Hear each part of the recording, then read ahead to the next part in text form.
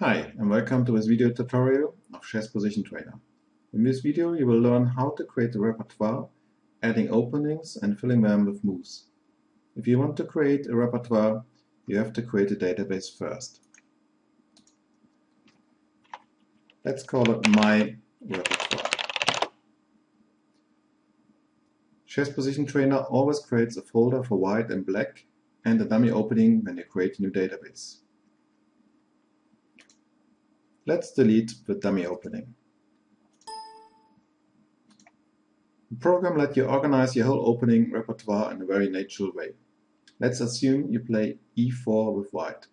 You have to deal with any potential reply to e4. For example, the Scandinavian. We add an opening called the Scandinavian.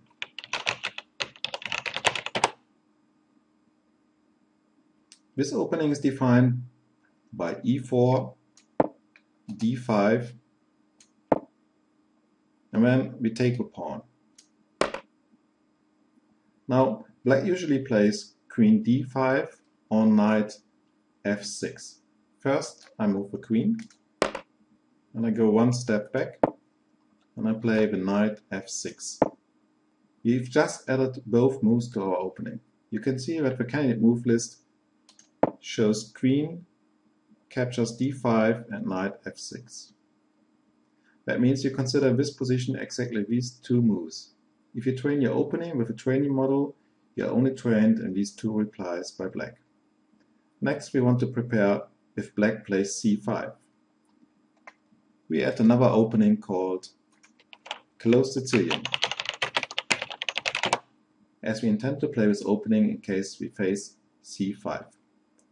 Let me add some typical moves for a closed Sicilian. So we're playing knight c3, black something. Well, now more or less we have a closed Sicilian. You continue with the process for all main openings, which can be reached after e4, like Caro-Can, or maybe a Lakin, or the Perk, and so on. Now, it's time to organize our openings for black. Why can begin with any move? As some first moves lead to more complex opening systems than others, I recommend creating a folder for d4 or e4, depending on your reply. Begin with e4, and we want to play with Sicilian dragon. So let's call this folder Sicilian. If we are lucky, we get to our main system with dragon.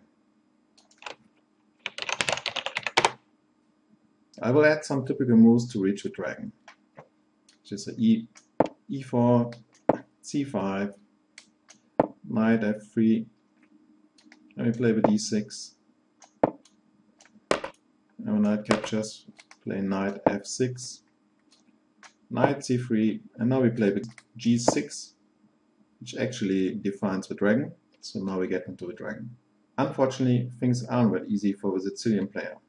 White has many anti-Sicilians at his disposal. Therefore, let's add one opening for each anti-Sicilian, which might be run into. That's, for example, the Morrow Gambit.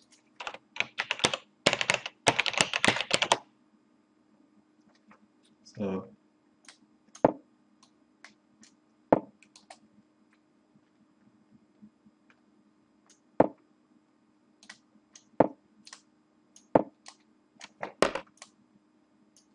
now we got into the Morrow Gambit.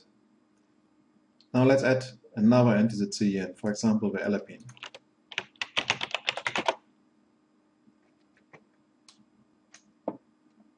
We get into the Alpine by second move c3 and not knight f3.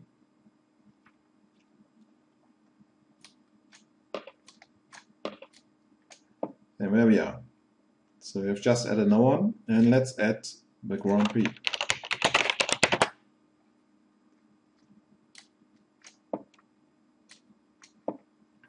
Let's assume white plays with knight c3 the Grand Prix. And there we are. So we might add some more anti-Sicilians, for example the gambit, the wing gambit, or maybe a closed Sicilian. And now let's move forward if white plays d4. Well, d4 can be also very complex and you might be interested in adding another folder.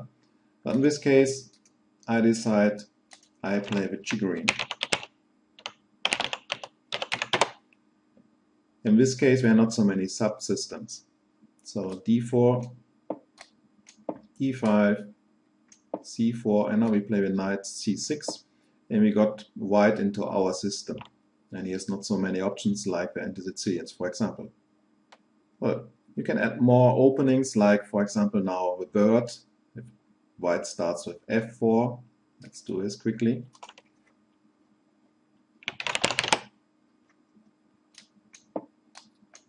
So we got into the bird and some more.